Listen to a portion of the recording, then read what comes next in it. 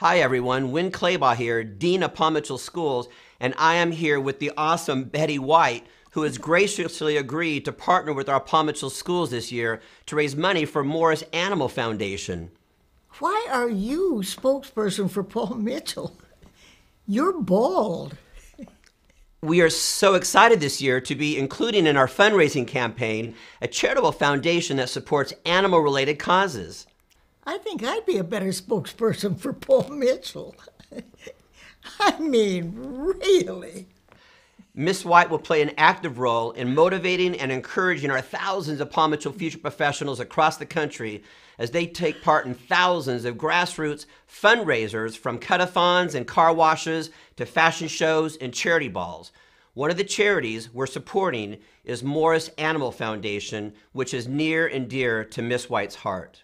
Oh, yes, you are so right. I have been personally involved with this amazing foundation since 1971, and I am still so proud to be associated with them, because over the years they've done so much good work.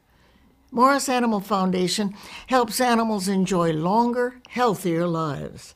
We advance health and welfare research that protects, treats, and cures companion animals, horses, and wildlife worldwide. I really want to thank John Paul, Angus, and Winn, and especially all of the Paul Mitchell schools and the thousands of future professionals for their support of Morris Animal Foundation. Now, mind your learning leaders, do your home play assignments, and get out there and start raising money, you pansies.